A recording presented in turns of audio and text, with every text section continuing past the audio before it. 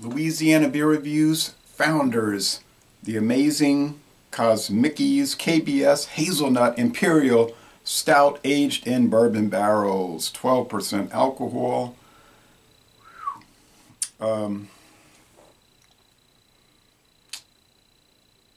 Bottled January 26, 2022.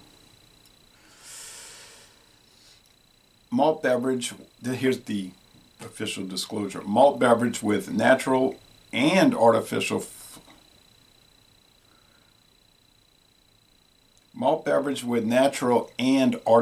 flavors. Imperial stout with chocolate and hazelnut coffee aged in oak bourbon barrels. So the official description is malt beverage brewed with natural and artificial flavors. Well,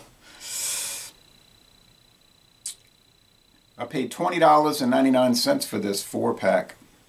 Is that the most I've ever paid for a premium malt beverage with natural and artificial flavors? I suppose so. Now I get the Four Loko, 14%. Many of those have artificial and natural flavors. And artificial, coloring with certified color. All right.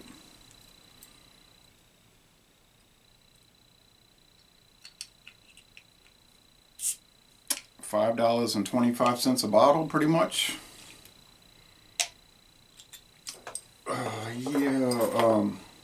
Something's telling me this is going to come out a little nicer than the Four Lokos.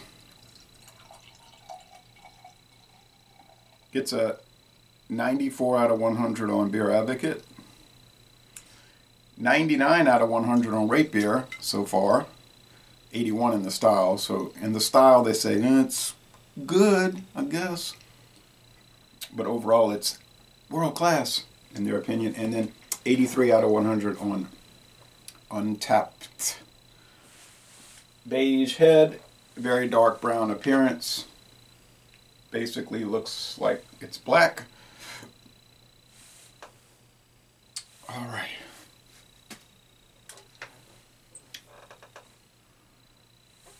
Artificial flavor. Okay, well, it doesn't matter really. It should matter.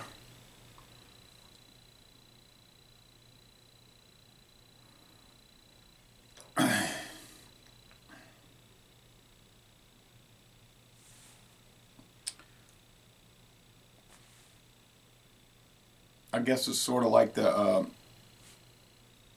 those little containers of the instant coffee that had all the different flavors. I think there was a hazelnut flavor, not true, and not a natural flavor. I can't remember. International. They used to advertise it on television. I don't know. Smells like very dark roasted barley malt and hazelnut flavoring.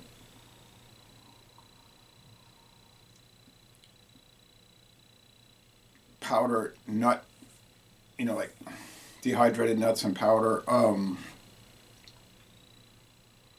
Not picking up any bourbon barrel though at all. If you gave this to me cold and I didn't know what it was, I would not say barrel age. No way. And I don't know whose bourbon barrels they're using. Heaven Hill, I hear people say.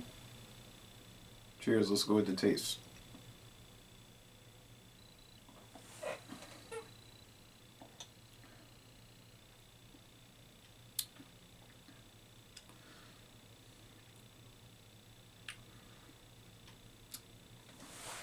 Dark roasted barley malt, but not burnt.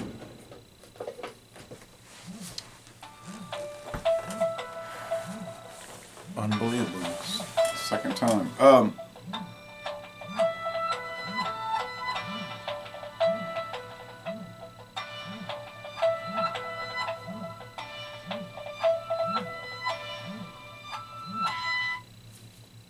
Second time in a row.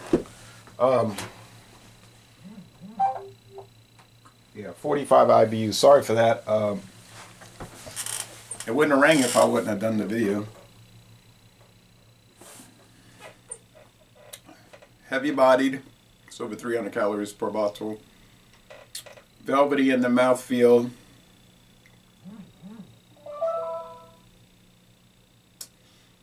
Making me crack up.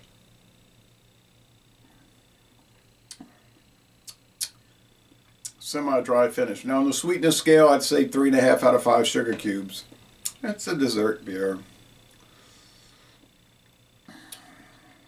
Bitterness scale, I'll go 3 out of 5 hop cones. So 3.5 sweetness, 3.5 out of 5 hop cones. They don't list the hops. Yeah, it's a thick chocolatey tasting, vanilla tasting, hazelnut tasting dessert beer. I mean, 12%. It's not presenting any alcohol really, which is nice. Once every 2 weeks, I could take drinking this. I guess I got 3 more bottles. I don't know how somebody could drink this kind of stuff all the time. I mean, it's just too rich. It's too heavy-bodied. It's too much alcohol, etc., etc. But for what it is, and it's made for what it is, it's not made to be an everyday standby beer. I don't see any reason not to go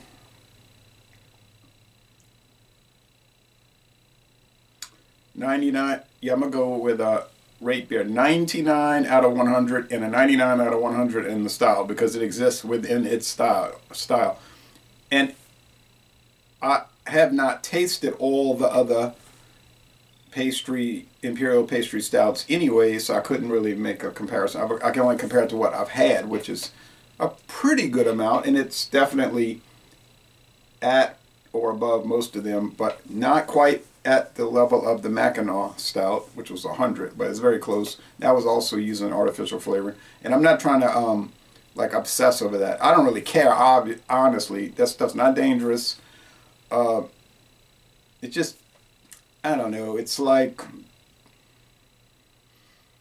if you bought a really expensive car and you found out they were using a imitation leather on some parts of it, you'd say, well, couldn't use real leather, you know, but even though it might look fabulous, you know, and it might be as durable as the leather. But yeah, so an A+, outstanding Imperial Stout. I'm looking forward to trying the other 3. And I'm going to end this review by saying y'all go to Michigan and tour the Founders Brewery.